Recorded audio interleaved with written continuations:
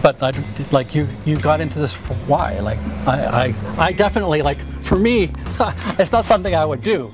Like in the city, we don't think about anything except we put our food scraps and we divide our plastics and all that sort of stuff.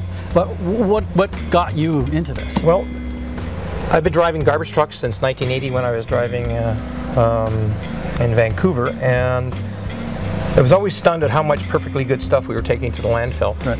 And that included food scraps. It's amazing how much food we take to the dump and dispose of.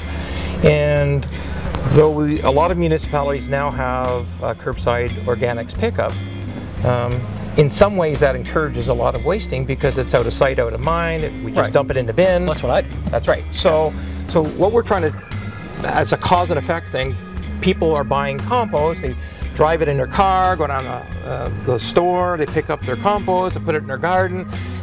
A truck comes to pick up their bin with their food scraps, and it's really a disconnect.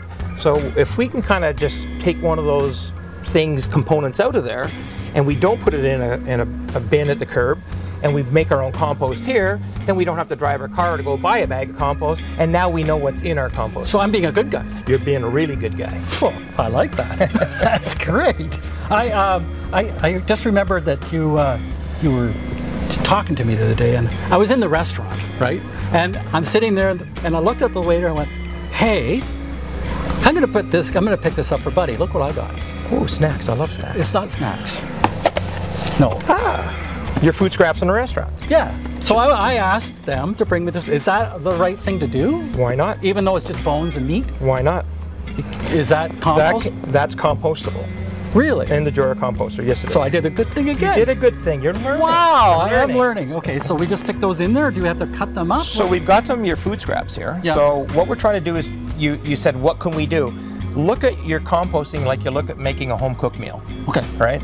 So you've got your food scraps, you can put your bones in there, and that's your organic matter, that's your nitrogen. Right. So now you need some carbon, because that's the way we're mimicking nature here. Okay. So we've got some wood pellets, and we've got some of your sawdust. Is that correct? That came from our shop. Okay, yeah. So you can't have any varnishes or veneer on that? Just no plain. cedar? Okay. So why not cedar?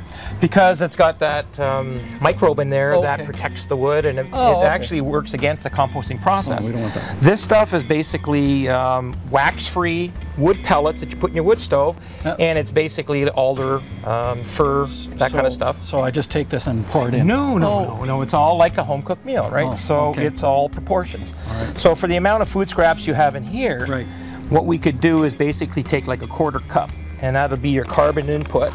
Okay. And then what we'll do is take that, maybe even a little sprinkle of, or a smidge of sawdust. Like salt? Yes. Okay. And you've got some coffee grounds here. Yeah, from this morning. And your filter, is that... That's just a plain old paper filter. There's no color in it. So that's Is that good? That's really good. Oh. The ones without bleach are the best. Okay. And even if you get your food containers and they don't have a plastic film on them, you can cut that up and throw it in there as well. Oh, okay. So, but what you're saying to me then, if I understand this right, is it's a recipe, and you can only use proportions to proportions. That's correct. That's correct. So there's your nitrogen and there's your carbon. The missing ingredient is oxygen. Oh, okay. So you need oxygen when you're making compost. Right.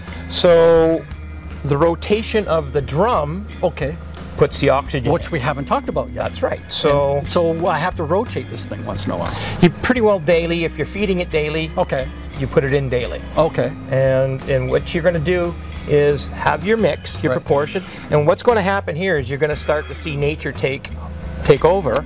You're going to start to feel heat coming out of there. Okay. And it's really not a complicated process.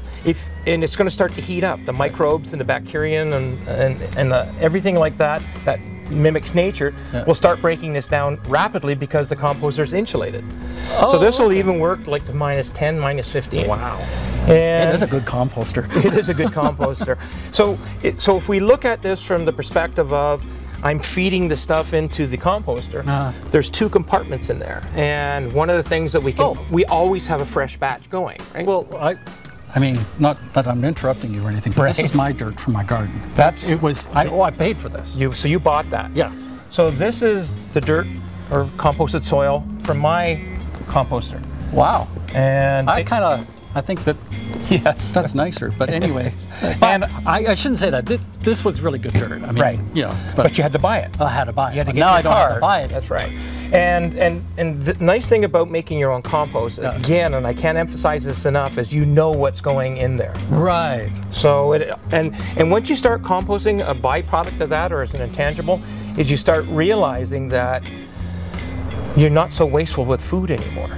Right? You start to save money. So there's a couple of residual effects out of this that are positive, right? Okay. So Oh, so there's a lot of good reasons to compost. there is. Right. Well.